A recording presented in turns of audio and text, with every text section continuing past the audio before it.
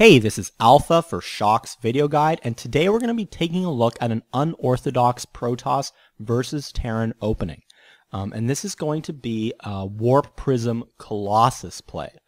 And we're actually going to see that when executed properly, this build is not really an all-in.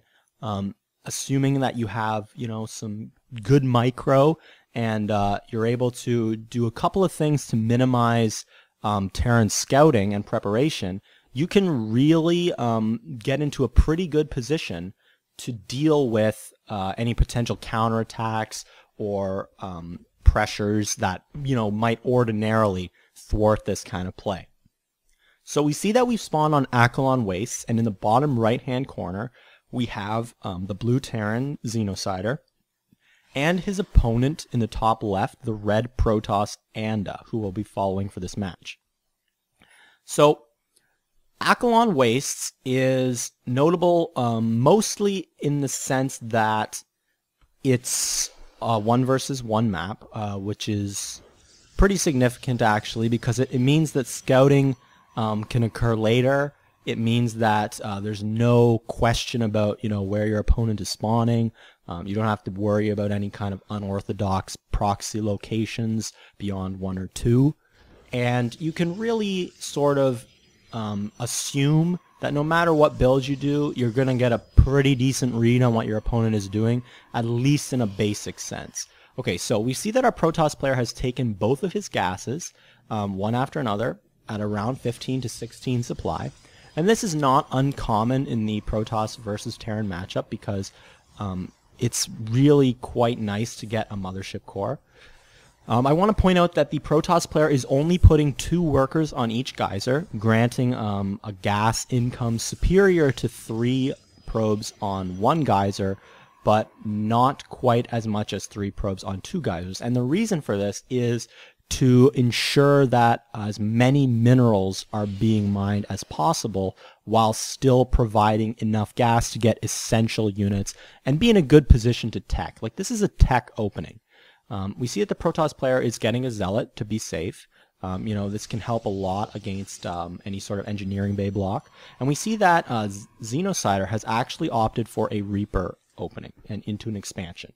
He's only going to be producing the 1 Reaper and then just going into a reactor, and he's pulled off of gas, so this is not some sort of cheesy 1 base all in. It's just using this Reaper to scout. And the SCV did get in there and scout, and this Reaper is also going to get in there and check the expansion timing. This expansion is a little bit later than most Protoss 1-gate expands, and this Mothership Core is going to do a good job of zoning this Reaper.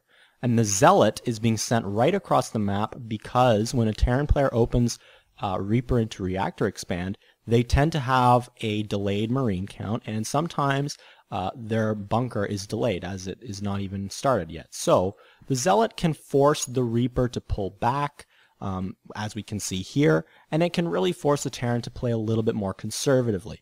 But back in Anda's base, we see that he's continuing to chrono boost probes and that he's put down his Nexus. So very standard in the sense that most Protoss openings involve getting this kind of fast Nexus off of a single gateway. And we see that he's now going for a robotics facility, which is, again, very, very standard. And he's also saturating his gas geysers now. So that's, this is around the time where you're going to be wanting to add that additional probe to each geyser. And I want to point out the great usage of the Mothership Core here to scout what the Terran is going for. It sees that gas is being mined, sees this additional barracks going down, sees that there are missile turrets being put down because, Xenocider did scout this double gas, so in a late expansion, so he's perhaps a little bit wary of any sort of DT-based play, or even perhaps oracles. So this Stalker playing safe by staying at home. There's no need to send it out because the Mothership Core already got a full scout.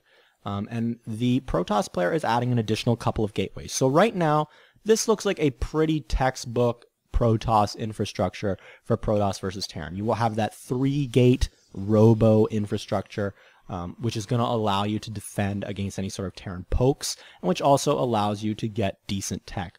You see that almost immediately after he gets enough gas, Anda puts down a robotics base. So this is a Colossus opening.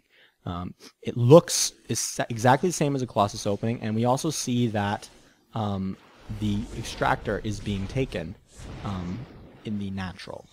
So pretty fast assimilator actually at the natural, but we see actually that the mothership core is so useful for defending these kind of marine pokes without taking any damage. And, you know, that's not a bad trade for the Terran player either, because, you know, they are wasting the mothership core's energy essentially. But it's a good way to not have to invest in units and not risk losing any of these high energy, high gas costing units like the Sentry. So we see that the Protoss player is training out a Warp Prism, and then is going to go for a Colossus right after that, followed by a Twilight Council. So this is really interesting because it is simultaneously a harassment build that looks like a very standard Colossus opening, but also gets that Twilight Council to transition into Templar tech.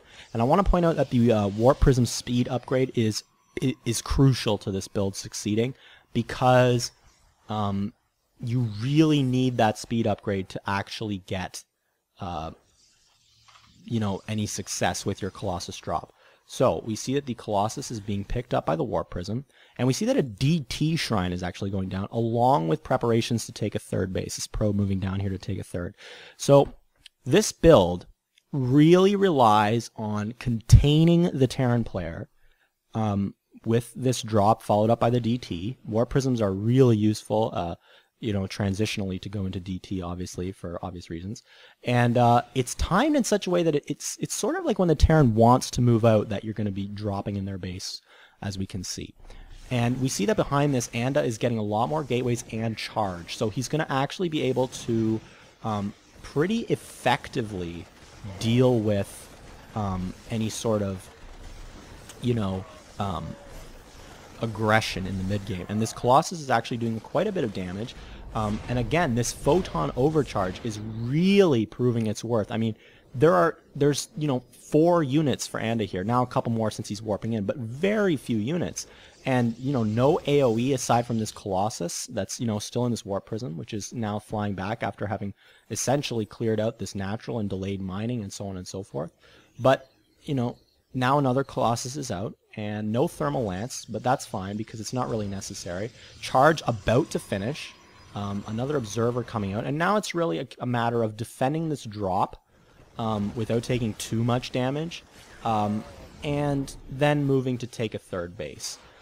See, if we take a look at what's really happened here, the Terran player has been delayed with respect to their third base, has had a few workers killed, has had mining time reduced, okay, and hasn't really been able to do any real damage to the Protoss player. The Protoss player, on the other hand, has charge up, is getting a Templar Archives, has a couple of Colossus, no Thermal Lance, but it's not really necessary for defensive Colossus-based play to get Thermal Lance, because really it's not a particularly useful upgrade to get with respect to defense. It doesn't really help that much. And the Mothership Core is just instrumental in defending against these drops. I mean, this is quite a bit of supply for Xenocider, and it's basically being, you know, kind of useless right now. It's not really able to push up until this Photon Overcharge wears off. It can't really snipe tech because there's that Photon Overcharge, and in the meantime, it's not here to defend against this. And that means that this third base isn't getting saturated. It means that mining time is being delayed. It means these units are getting harassed. You know, it's really not a good situation for Xenocider in general. He is going to get a good snipe of this Twilight Council, which is researching Blink, but it doesn't really matter because, you know, Blink is a good upgrade, but Charge is already done, so it's not so bad for the Protoss player either. Finally, Double Forge has gone down, and that's really the only thing that this Protoss player had to worry about. Aside from slightly reduced drop defense, as we can see, the lack of upgrades is really the only weakness that you give up by opening with this very fast tech-based kind of build centering on the Colossi. As we can see, you know, Templar tech and Colossus tech are out on the field now, but there is an advantage for the Terran player with respect to upgrades. 2-2 has started, and 1-1 isn't even finished for the Protoss player. And that's, you know, a big deal in a way, but Xenocider's army has been consistently kept low. His third base was delayed, and his SCV counts were reduced, which means that his production is most likely delayed. So he doesn't really have a huge number of units to go for some sort of 2-2 timing, which would ordinarily be considered really quite scary for a Protoss player. And the third base went up for the Protoss player without any real trouble. So from here, the Protoss player is in actually quite a good position in terms of macro games. And it really came from that really unorthodox opening that he went for, which contained the Terran with the DT follow-up, opening up a lot of possibilities for the mid-game, and not actually costing that much in Heart of the Swarm. And essentially, this build allowed the Protoss player to take a pretty convincing army lead. This composition is definitely a threat to this composition, especially once storms come into play. And we see that Anda is adding more gateways behind this as he continues to proceed into this macro style of Protoss versus Terran. So I hope you enjoyed this replay. Feel free to check out our existing library of strategies, tips, and more, and we'll see you next time.